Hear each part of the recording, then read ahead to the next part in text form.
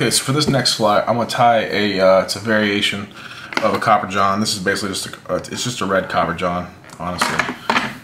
Oh yeah, I forgot to tell you, I'm Mike. So, but this is just a small, size 14 red copper john, and we're gonna make this happen. So it should be fun. Stay tuned. Okay, so the thread that I'm gonna use is UTC Ultra thread in red, yeah, and 70. I'm just gonna pull that bead forward. Start right behind the bead. Make her all the way up and all the way back. And then spin that thread just to tighten it up. Cole, wake up, dude. My dog's asleep. Okay. Cool.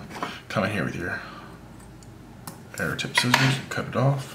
For the tail, I'm going to use these black buyouts. Just kind of tear out a couple buyouts, and then you want to not drop them. Okay. There you go. And just line them up with the points facing away from each other, back to back, basically. And then make my thread base like I like it. Okay, that's smoother. There we go. And just come in, and you almost want to point them outward, like away from you. And then come with one loose wrap, and you're gonna kind of tie them in on the side almost. And then when you pull your thread, you spin your thread, you're gonna get them to point out just perfect. And then grab them both. And then don't quite wind all the way up, kind of come back. And then you're going to tie in your wire. And I think this is, yeah, this is a UTC Ultra wire in red. This is, the size is medium. So, come in, pinch your wire, tie it in on the side. Loose turn, and then once you got it, then you can work your way back up. Getting all those buyouts too.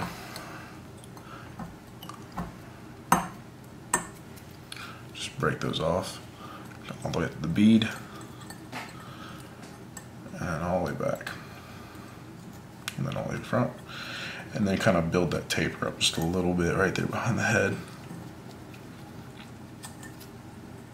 Don't go all the way to the bead. And I know for some people, they kind of look at a fly that's right here and they're wondering how they're going to keep that bead from sliding back. And just don't worry, you'll get there. You'll manage. And I'll throw in a half hitch right behind that little bump or a whip, and just kind of hang my thread up, and then come in here and just kind of spin the hook.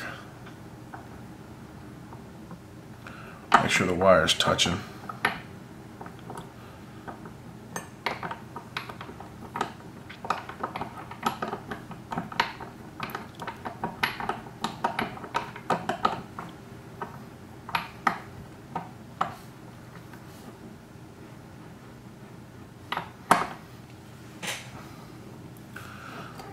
And missed the turn.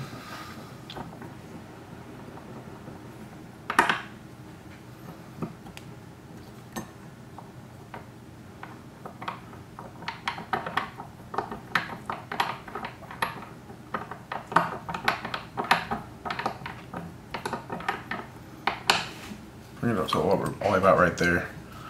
I think I let my wire roll over. That's why my body looks a little bit uneven, but it's all right. When I was tying my wire in, I think I let it roll over a little bit on me, and then just go over about 3 or 4 times, and back into the bead. And this stuff right here just kind of, after you shake it a couple times, it pops right off. Okay, and then I'm going to bring out your peacock,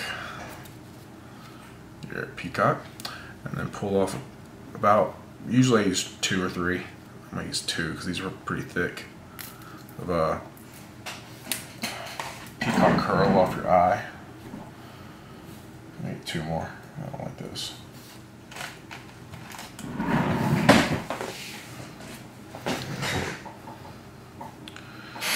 just break off these brittle ends right here.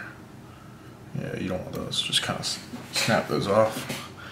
Tie them in just behind the bead, and then there you go. Keeps you from having to make a cut. Okay, and then just lay those off to the side. And then, let me see, where's it at? Where's that stuff at? I just had it. Oh, there it is.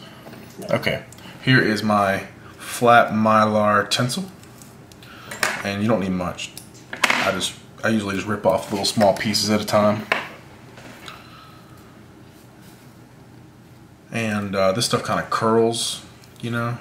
Just tie it in with the curl down, and just kind of lay it right on the side, and when you tie it in, it'll roll over on top, just like such.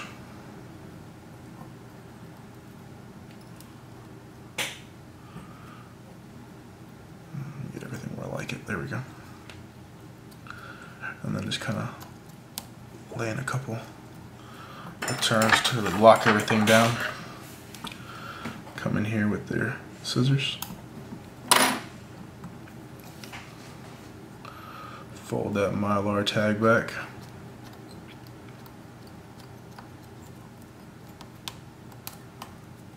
Okay, there we go. Now come in with your peacock. Wrap all the way up. And it's okay, you can make it look a little bit bulkier than you actually want it, because it's gonna kind of smash down once you put the tinsel over top of it.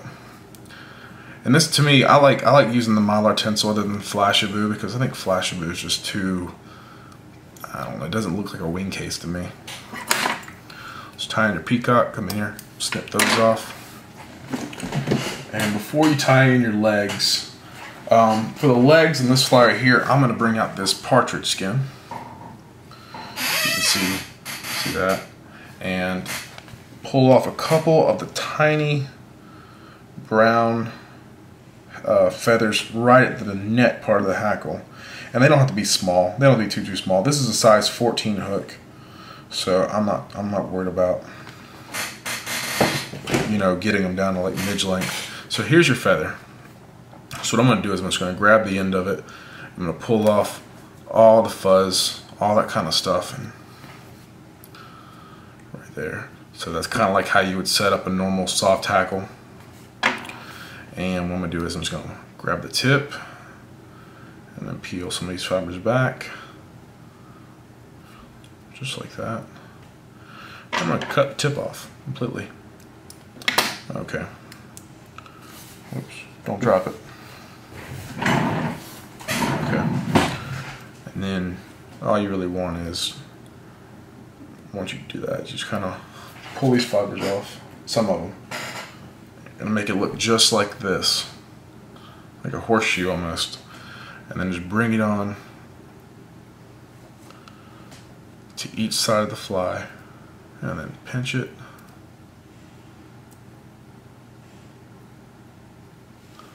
and then come over with a really loose wrap, and then get it tight. Right.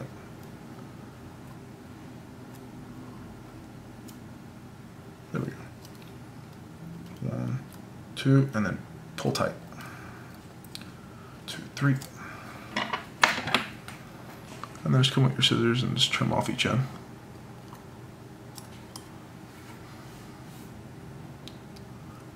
Trims off real easy. Don't worry about getting all those butt ends, you know, covered up.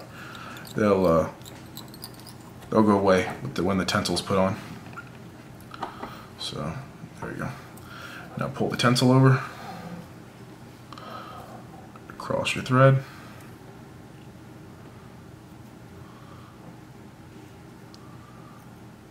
One, 2, 3, and then peel back, and then 1, 2, 3.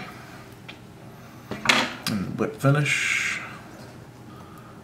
Super easy fly to make. And don't worry if you have that red thread exposed.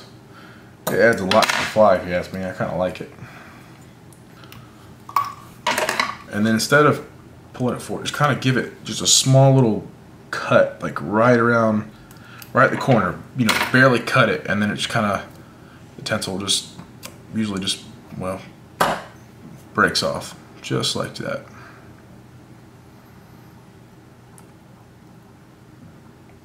Well, it left a little tag for me. No problem.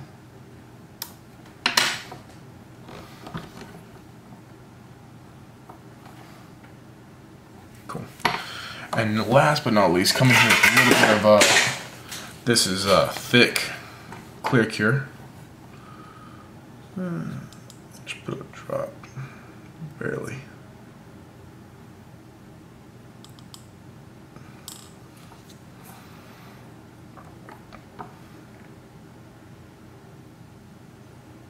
Just kind of work that in how you like it. Let it set for a second.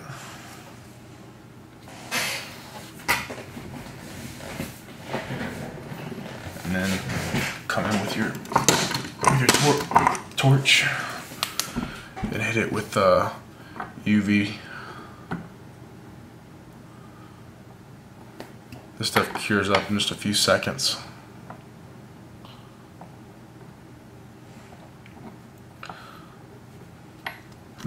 And that's it.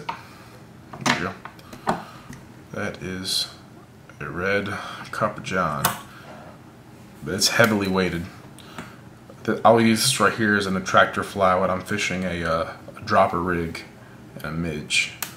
Well, there we go. Very nice. Have a good one.